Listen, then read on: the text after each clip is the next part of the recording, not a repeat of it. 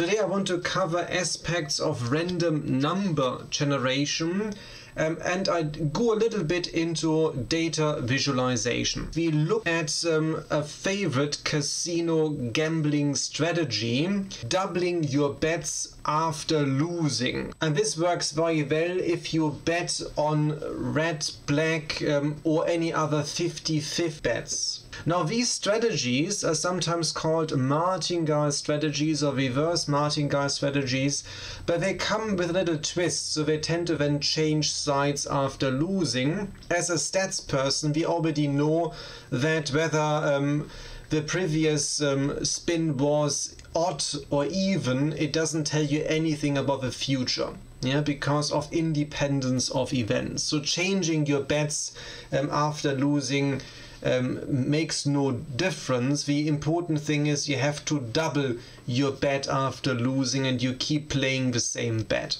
So what we do now is we want to write a Python code that does the betting for us, and we want to simulate what happens after hundreds or thousands of bets. So put differently, can we win against a casino? What does it take? We will also use now for the first time Matplotlib.pyplot. It's quite a nice name, and this is for data visualization. It's one of many packages. We need random numbers. We need, actually to be precise, we need some random integers. And as we play roulette, we have to include 0, and you will know the 0 means the casino wins, up to 36. It refers to NP, so this is for NumPy, and then we have the random module. The lower number is inclusive, the higher number is exclusive, so we have to go up to 37. Let's think for a second, what kind of parameters do we need? We can maybe write this down, if I can write. Let me have some more coffee. I need some more coffee. This is cup number 8 today. But it's fine. I'm always balanced. It's important as part of a balanced diet. Anyway, if you code, you have to have coffee. Better. We have to think about how many games do we play. We need initial money. We have to think about our initial bet. So after we spin the wheel, we have to decide, do we win, do we lose? Let's assume if it's even, we win, otherwise we lose. If spin modulo 2 is equal to 0. We have to be careful here, because 0 would be also even, but of course we don't win. We have to exclude the case that spin should not be equal to 0. What happens if we win? We make money, and we make money according to our bet. So when we start the game, our bet is simply equal to our initial bet, and later we of course adjust our bet. So if we win, we would get money, so we put our money there, plus equal to the bet we have. Let's do an else statement. So if we lose, well, in this case we lose the money, so minus equal to bet, but then we double the bet. So how do we double? We just write bet and we 2 multiply equal to 2. Now there's one thing to note here. If we win on a higher bet, we have to move it back to the initial bet. Otherwise it keeps going bigger and bigger, and we certainly will run out of money. So we need another line here where we just set the bet back to the initial bet. We have to keep going. So it would be useful to actually have this here in a while loop. That's the obvious thing to do, and just keep going until we are running out of money. To be precise, actually we need enough money to be able to bet, and then we just move all of that inside.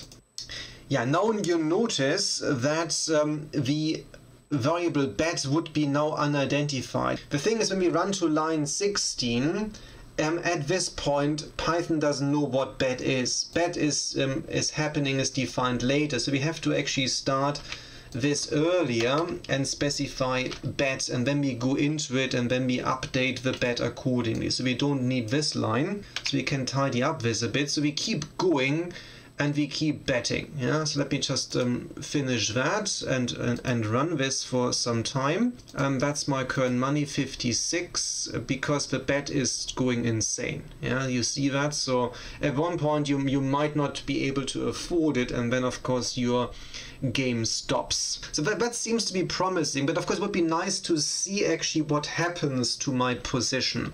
Let's start a position vector. I just specify here position, and I use the NumPy package. I do it first all in zeros, and I go up to games +1. So I keep running up to 100 games. And when we do this bet is equal to initial bet, and we can start with the initial position, so indexing at 0, where we start with our current money position. So here below there we can do a position update. I need somehow an index position for that, and we keep updating with money. So the index position needs to be updated, so we need to introduce that earlier. So let me just do that. I start with index position 0 in this case, and then I can keep adding 1 to it. So we spin, and then we increase our index position by +=1, so this will get it up to 1, 2, 3, and so on, and then we do a replace here.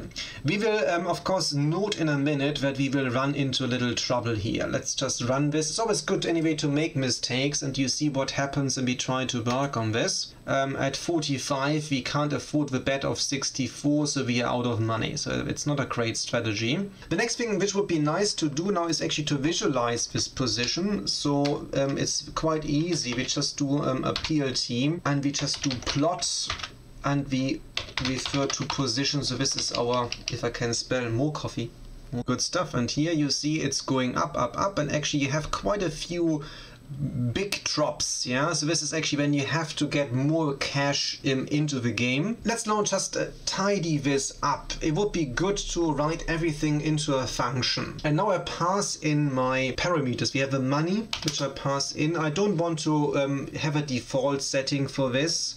Games, I can specify a default simply using equal to. So if I don't specify it, it will just use the default. And then we have our initial bet. Again, we can do a default setting. Of course, now you see position isn't defined because I'm inside the functions. If you run this, it wouldn't know what position is, so I have to call the function, and I assign position accordingly. Of course, again, we have missed something because at the moment nothing is returned. It would be just num_turn value is position. Oh, and now we have a nice error message. Index 101 is out of bounds for access 0 with size 101. Now that of course can happen if you survive for longer than expected. So basically if you really play the 100 games, but it would be reasonable simply to limit our index to the index we could handle. So we could do something like the following. We add an end statement in our while loop, and we just say as long as IDX is less than the number of games I'll play. Let's have a look, and that looks decent. So we run up to, we tried 100 times. Does it pay off to double your bet after a loss? Can you survive in the long term? The answer is it will depend on your money, initial money, and how many games you play. So are you running out of luck at one point? And well, at one point, yes, you might actually. Of course, we don't preserve the random seed. Yeah, so that's of course something to consider.